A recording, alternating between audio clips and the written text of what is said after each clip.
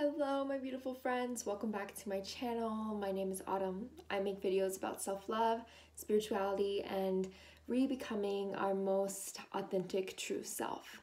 And I'm coming to you today from my very empty room in New Mexico. I just made a really big transition from my home in Maui, where I was for 3 years, to my new home in New Mexico, where I'm going to be until I'm not here anymore. And so much is alive within me about this transition.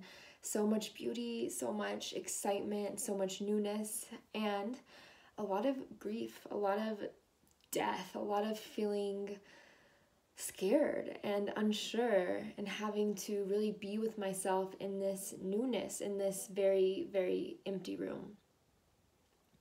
And right before I moved, I pulled the card from the Wild Unknown Archetype deck that was called The Empty Room, which talked about, the really infinite possibility of having a new space. There's so much potential. And at the same time, we are continuously looking to fill the void, to feel the emptiness, to run away from the space, the spaciousness, that feeling of uncertainty, that feeling of insecurity, that feeling of, I don't know what I'm going to do with all of this. I don't know who I am in all of this. And I am totally in that process right now. And I wanted to speak today on grieving, on mourning, on being in situations that maybe we chose, maybe we did not choose at all, that make us feel sad, that make us feel scared, that make us feel unsure, that make us feel like death. Or maybe we're experiencing a death in our life, a death with people we love, a death within who we've been, how we've identified. I know for myself, there's been this huge grounded identification within Maui. Like, I live in Maui and I'm a Maui girl, and this is a part of who I am and what feels comfortable for me. And I have all of my sisters in my community, in my house, and I feel grounded and supported and held by this being called Maui, this entity, this presence that I have made my home. And during this transition, I've been thinking about when I first moved to Maui and how terrified I was and all the things that went wrong, and how truly afraid I was to be there on my own. And then by the end of the 3 years, how comfortable and thriving and at home I was. And just 3 years, how much can change, how much community can be built, how grounded I became. And now, again, this transplant, this uproot, going to a new place, and I'm feeling these same feelings of uncertainty, of fear, of loneliness, of emptiness, of grief, of sadness, having to sit with myself in these feelings of uncertainty. Did I make the right choice? Did I do something wrong? What if I would have done this? What if I would have done this? How would I feel now? And I know this energy of grief and death and just darkness, this black hole, this void, this empty room, we all process it different, and it comes in different reasons. If I had lost a loved one, the grief I feel would be different than having chose to leave Maui to come somewhere new. It's a different kind of process, yet the feeling of crumbliness is the same. And it's been a really big part of my practice to want to pivot out of the darkness, to want to be okay, here's this feeling, here's this discomfort. I see you, I feel you, and now let's move on. Let's move into something else. Let's make money. Let's create something new. Let's do something. Let's fill this empty space with something that is going to help me feel less sad. That's going to be lighter. That's going to be brighter. That's more high vibration. That's 5-dimensional.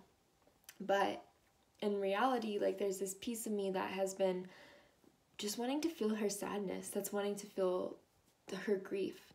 And I'm looking at that balance between what about those moments when it just does hurt?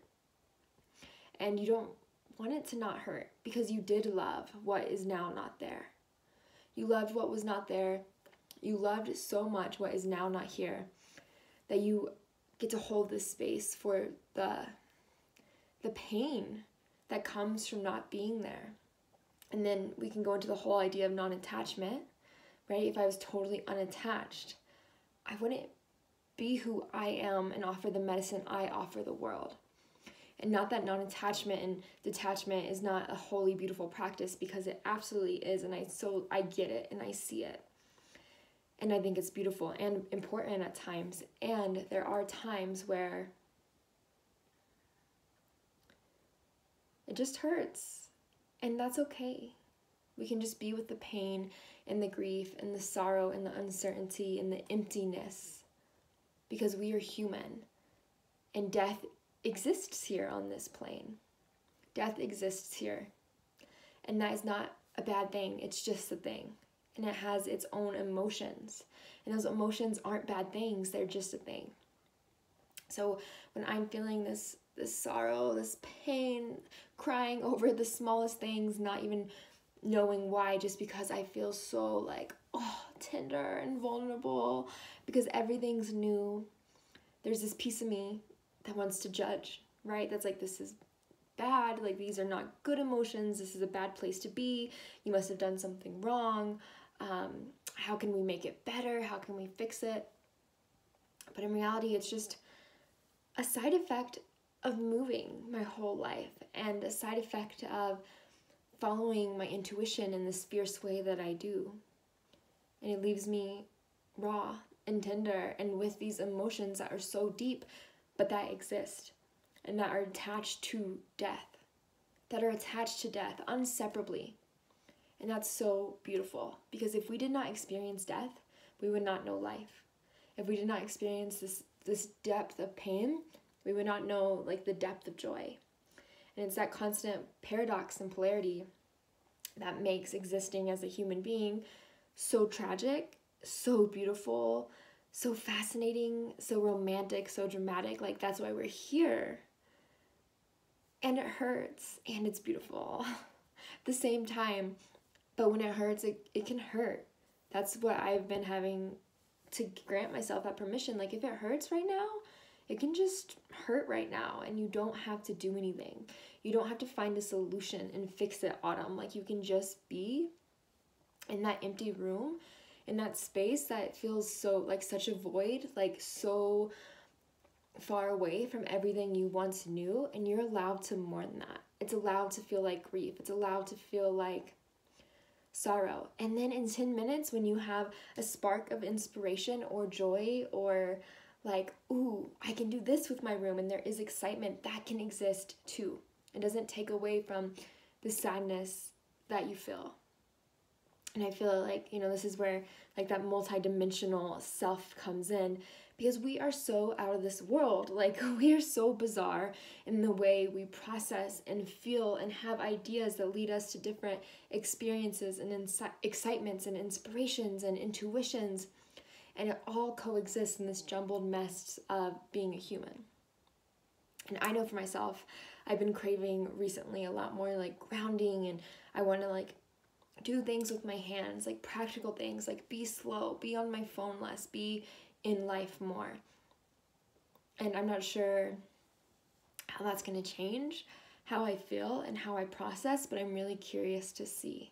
Because I know that when I am looking on my phone or comparing myself to other people's lives, even in a subconscious way, it can lead me with this feeling of, will I ever be who I want to be, or where I want to be, or in the situations I want to be? Especially in these moments of deep transition, and there's so much unknown in every direction. And it's scary, and it hurts at times, and it feels confusing and uncertain, and that's so beautiful. It's so worthy. It's so a part of the holiness, the whole that allows us to exist. And I hold an online coven. If you're ever interested, you can find more information on my website, Autumn Brienne, or find me on Instagram at Autumn Brienne. That's where we hub the online coven. And ironically enough, this theme for this last round of the coven was Yule, death and rebirth. So we had this very beautiful discussion about death, and everyone is kind of feeling their own micro deaths, and some sisters in the coven have never experienced that much death, where some are moving through it right now in a very intimate way. And the discussion was so rounded, so full, so bold, from everything to, there cannot be death, or there could not be life if there wasn't death, and that like death, doesn't even exist. We just transform, we just alchemize. And to the other end of the spectrum, that's like, death is so, it just hurts. And that concept sounds great, and like right now it's just pain, and how that all exists at once. And my practice has been this deep, deep, deep compassion with myself to stay open in my tender little fragile heart that feels like it's falling into pieces, and not close. Even when I'm so open, all I want to do is close, to just stay in that empty space, in that unknown, in that pain, and to allow myself to move from there, to pick back up each day from that tenderness without shaming it or judging it or thinking that I need to be different or show up different or be somewhere else other than where I am right now. And that even though where I am at right now is this like really tender place that feels kind of painful, that's okay. That's beautiful. That's holy. And that is where I am right now. So thank you all for being here with me today. I'm sending you so much love. I really hope this video spoke to you. I am offering a journey with Rose this coming February, where we're going to be sitting and working very intimately with the spirit of Rose, which is perfect timing for me right now, as I'm feeling so vulnerable and really excited to be open in that and to anchor in compassion and self-love for myself through that. If you are on your self-love journey, wanting to deepen into confidence with your body, your heart, your physical being, your true essence, this is for you, and you can find more information in the description box. I have a link to my website, and if you have any questions, you can email me, leave a comment here, find me on Instagram. I cannot wait to work with you, to be in sacred space with you, to hold each other through these tender moments of life. It's going to be so beautiful. I love you. I'll see you again very soon. Mwah.